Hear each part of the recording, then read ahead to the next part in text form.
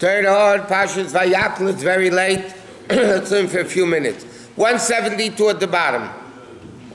The pasuk says, Vayakhel Moshe kol adas bnei Yisrael. Moshe Rabbeinu gathered all the Eden together. Vayom aleim, and he said to them, he told them about the construction of the Mishkan, but he gave an introduction. 6 days you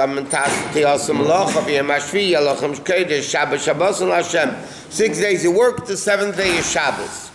To understand what the Gemara says on this, Shabbos the Chazal tell us what's the connection between, Rashi brings it down, what's the connection between Shabbos and Mishkan, to tell us as important as building the Mishkan is, it doesn't desecrate Shabbos.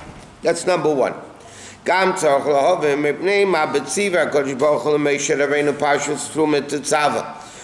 it says, Klei Mishkan Arin Vashulchan V'Hamineda V'Achakach Melechas HaMishkan Atzman. Then Parshas Trumat, okay, Trumat Tetzava is when Hashem commanded Moshe Rabbeinu. Vayakhel Pekudei is the repetition, the way Moshe Rabbeinu is repeating it to the Yid. So in Trumat Tetzava, first he told him about the Kalim of the Mishkan, the Arin, the Shulchan, the Meneda, and then Melechas HaMishkan. Then he told him about the curtains, and at the end it says Tishmeru. Then at the end is Shabbos. In other words, when Hashem commanded Moshe Rabbeinu, the order was like this: the Kalim of the Mishkan, the Arin, the Meneda, that, then the building of the Mishkan itself, and then the laws of Shabbos. Harihiktim Kalim, then Urias, and then Shabbos. But to Betziv and Moshe Rabbeinu Yisrael, meaning in Parashat Vayakhel, Moshe Hapach HaSeder. Moshe turned around the order, Mamish made it in reverse. First Tchila Shabbos, then the Melechas HaMishkan, V'achakach HaKelim. Why did Moshe Rabbeinu switch the order around from the way Hashem told it to him?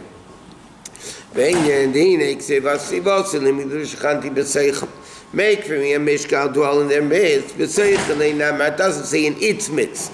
In their midst, meaning in Shabbos Yisrael. Within every single Yid, Yishkin create Hashem, the glory of Hashem rests, they have Mishkan. Through the Mishkan. That was then. Now, how do you create a Mishkan? Asaka b'Torah mitzvahs. And he says why? Torah is like the vessels of the Mishkan, and the mitzvahs are the curtains of the Mishkan. Why? Kalim represents internalized. The curtains of the Mishkan represent the encompassing level. The same thing, Torah you digest internally, understand it? Mitzvahs are called garments. They surround the person. So just like in the building of the Mishkan, in order to keep Hashem here, they had the utensils, the kalim of the Mishkan. And then they also had the curtains of the Mishkan. Why? To bring down the mamalikol alman level of Hashem, the internal level of Hashem, and the encompassing level of Hashem. So how do we create a personal Mishkan now? By learning Torah, which internalizes godliness, and mitzvahs, which are the encompassing level. Shatera b'chinas klei hamishkan, and the mitzvahs are like Yiriyas hamishkan, ki aydei hamitzvahs nasa b'chinas levushim lenefesh, because through the mitzvahs we learn becomes the garment. Kvesher kosev v'halech lefenecha tzidkeich, Hashem, your righteousness will go before you. Kvei Hashem Yosefich, the glory of Hashem will gather you, and that's the level of Yiriyas, the curtains, which are makifim. And Torah is b'chinas mazen lenefesh, like it says in the pasuk. David HaMelech says in Tilim, Torascha b'seich me'oi. David HaMelech says, your Torah is in my stomach. That doesn't mean it's Torah is in the stomach. So it means in the kishke.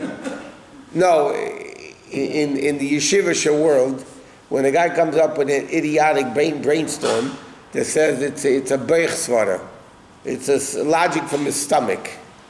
I mean, so Torah B'Seich Me'or means Torah, because Torah is digested internally. And V'zeh Kriyah Mishka, which are the Pnimis. Okay? So the Torah says like this. Two things. What's the connection between Shabbos and Mishkan? When Hashem gave the commandments, first was the Kalim, the curtains, and then the Shabbos. The other way was first the Shabbos and Yirias and the Kalim. Like what was the order switched? The Hovens had to understand this. The Hakrim would need to understand Bashakosa what the pasuk says. Ani Hashem le'shanisi. Hashem says, I haven't changed. She'ein ba'yizbarach shum shinui. There's no change in Hashem. Or his pilus chas v'sholem. Or any impact whatsoever. Aydei b'riyah za'elim through creation. Like we learned this many times.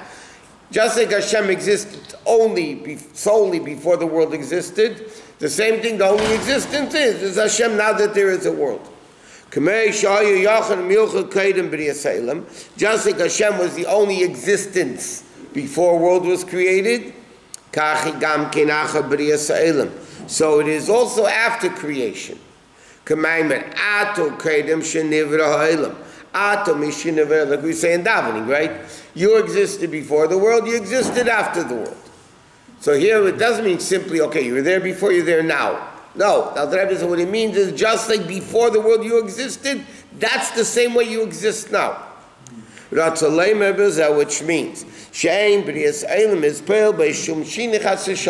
world doesn't change anything in Hashem. Why? Because Hashem is so remote and so infinitely disassociated from world, it doesn't do anything to him.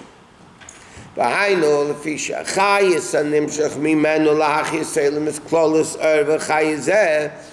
the chayis that Hashem gives to make the world exist is only a ha'ara ba'alma, a slight ray. From the essence of Hashem, so in other words, this that Hashem gives existence to the world is such a slight revelation that has nothing in comparison to who He is. Minute. Like we said, one speech, Bidvar Hashem, one word created everything. That one word compared to the power of speech, which is infinite, compared to the power of thought, power of midas, power of intellect, power of willpower. So that one word compared to the essence of the neshama is totally non-existent. So therefore, even though Hashem created the world with one word, there's nothing to do connected to Hashem whatsoever. And this sa'ada is from the level of Malchus so Yizbarich, which is the level of Malchus that says, Hashem spoke. That's Malchus. Like it says, Malchus Malchus kol elamim. Shachayis kol ha'elamim, that the life of all the worlds is mibchinas Malchuscha, is only the level of Malchuscha, of Malchus. Hainu, Shema shehu yizbar nikra melech aleim, miza'atzmeim chayamim v'kayamim. From the fact that Hashem calls Himself King over the worlds. That is their existence. Has middle like kindness, or sometimes he gets like. See, if you would be a Shabbos morning when we learn Shayichad V'Amunah. Yeah, I know, I got it. If you'd be here when we learn Shayichad V'Amunah Shabbos morning, the Alter Rebbe explains this concept. That the midas of Hashem have absolutely nothing to do with Hashem.